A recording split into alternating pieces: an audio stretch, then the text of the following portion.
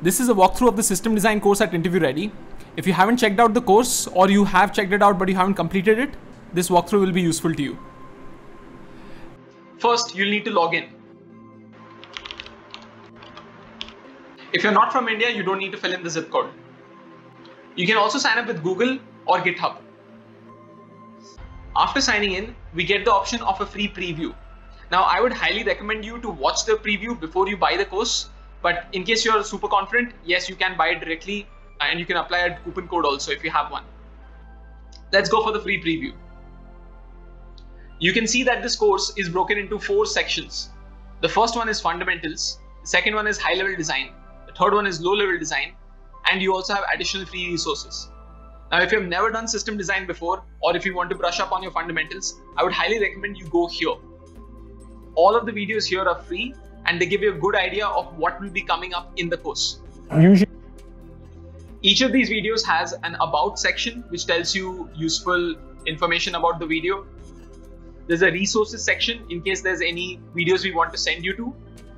There's a notes section where you can take down specific notes that you find are useful for this video. For example, I might note down that this is an interesting introduction. Okay, so you can take down notes which you might find useful for your upcoming interviews or for upskilling in general. And finally, you also have the discussion section, which is quite useful. Once you're comfortable, you can head to the advanced section, which is the paid course. So for this, you might unlock the course after buying it. So let's click on buy now. You have the option of choosing in INR or USD. If you go for the international payment, that will be in USD. If you're going for the Indian payment, that is in INR. After your purchase, you should be able to see that you're enrolled in the course. If not, don't worry, you can always contact us. Your GST invoice is also available here. Now let's go to the course. You can see that your course progress is measured here. I would strongly recommend you to complete the course if you possibly can. We in fact have a certificate as an additional incentive for 100% completion. You can rate this video. In case you don't like it, please let us know by giving us a 1-star. And if you loved it, please give us a 5-star, and anything in between is also fine. Most of the videos have architecture diagrams to supplement the video lessons. There's also quiz sections which help you test yourself and find whether you understood the concept at a deep level. We have FAQs and API contracts for relevant chapters. We also sometimes have capacity estimation for relevant chapters. Now let's head to the section of high-level design. High-level design involves taking a large-scale distributed system like Gmail and figuring out how its components behave. For example, the Gmail system should have a gateway, which will be taking requests from clients and then sending it to our internal services, like an authentication service.